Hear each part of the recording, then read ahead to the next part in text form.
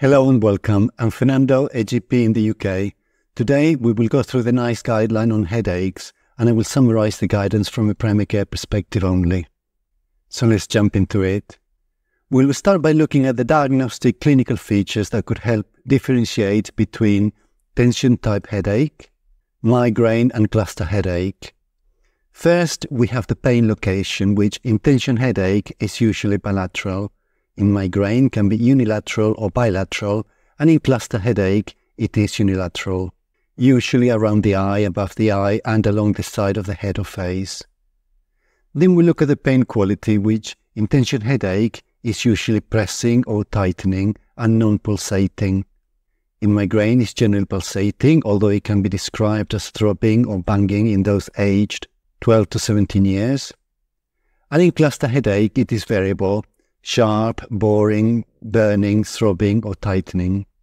The pain intensity is mild or moderate in tension headache, whereas it's moderate or severe in migraine and severe or very severe in cluster headache.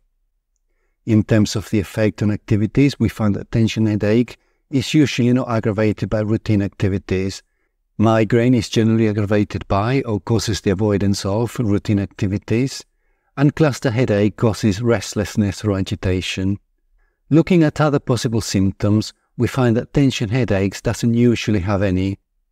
Migraine usually produces sensitivity to light and or sound, or nausea and vomiting. There can also be aura symptoms, which we will cover in more detail later.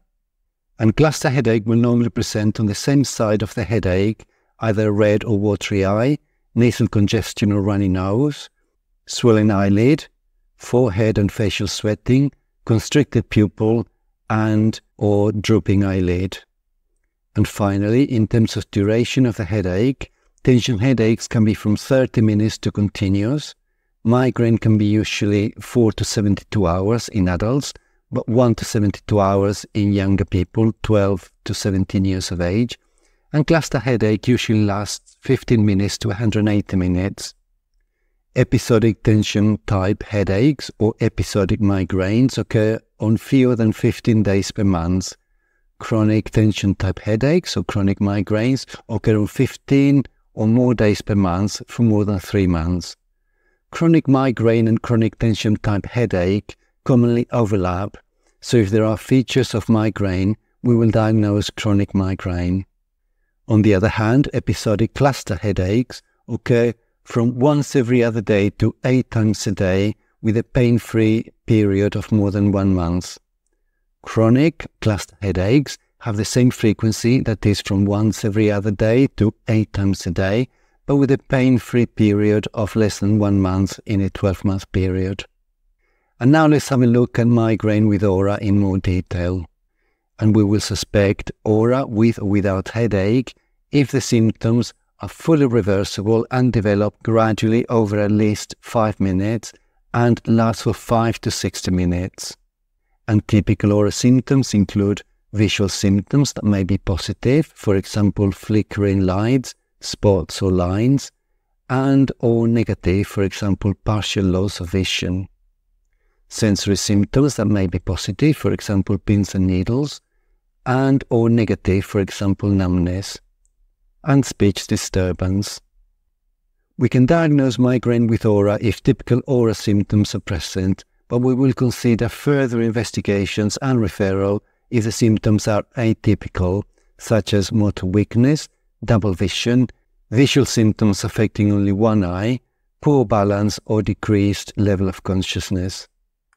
We will suspect menstrual-related migraine if it's mostly between 2 days before and 3 days after the start of menstruation in at least 2 out of 3 consecutive menstrual cycles. And now we will touch on medication overuse headache, which we will consider if taking the following drugs for 3 months or more. That is, triptans, opioids, ergots or combination analgesics on 10 days a month or more, or paracetamol, aspirin or an NSAID on 15 days per month or more.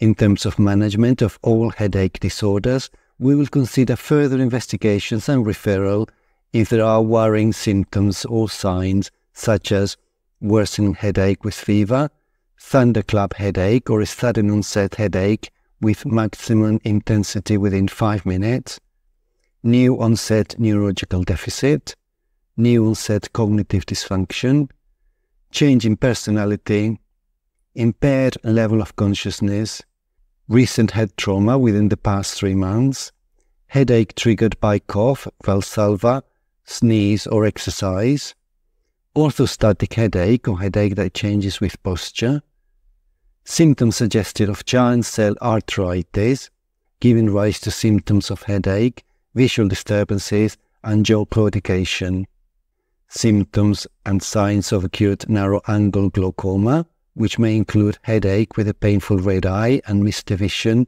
or halos, and in some cases nausea. Acute glaucoma may be differentiated from cluster headache by the presence of a semi-dilated pupil compared with the presence of a constricted pupil in cluster headache, and a substantial change in the headache. We will also consider further investigations and referral if there's new onset headache with compromised immunity, for example by HIV or immunosuppressive drugs, age under 20 years and history of malignancy, a history of malignancy known to metastasize to the brain, and vomiting without other obvious cause. If we want to consider a headache diary, it should be followed for a minimum of 8 weeks. Now let's have a look at the acute and prophylactic treatments of the various types of headaches. For the acute treatment of tension-type headache, we will consider aspirin, paracetamol or an NSAID, but we will not offer opioids, and because of Reye's syndrome, aspirin should not be offered to under 16s. For the prophylactic treatment of tension-type headache, we will consider a course of up to 10 sessions of acupuncture over 5 to 8 weeks. For the acute treatment of migraine, with or without aura, we will offer a combination of an oral triptan and an NSAID, or an oral triptan and paracetamol. If aged 12 to 17 years, we will consider a nasal triptan in preference to an oral preparation, for example, nasal sumatriptan. And for people who prefer to take only one drug, we will consider monotherapy with an oral triptan, NSAID, aspirin 900 mg or paracetamol.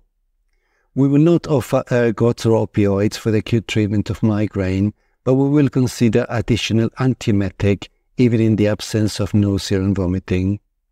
If oral preparations or nasal preparations, if aged 12 to 17 years, are ineffective or not tolerated, we will consider a non-oral preparation of metoclopramide or prochlorperazine, for example, buccal prochlorperazine.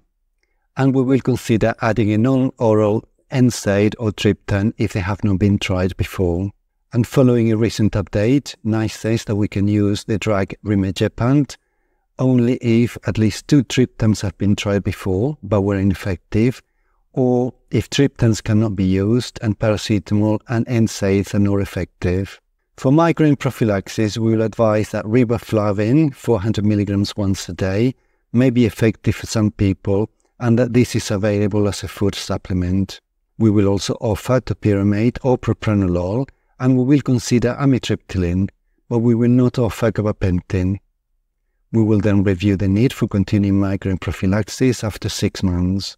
When prescribing migraine prophylaxis, we will consider the risk of fetal malformations with topiramate, discuss the risk of reduced effectiveness of hormonal contraceptives with topiramate, explain the importance of effective contraception with topiramate, for example by using medroxyprogesterone acetate depot injection, an intrauterine method, or combined hormonal contraception with a barrier method, bearing in mind that we will not routinely offer combined hormonal contraceptives if there is migraine with aura.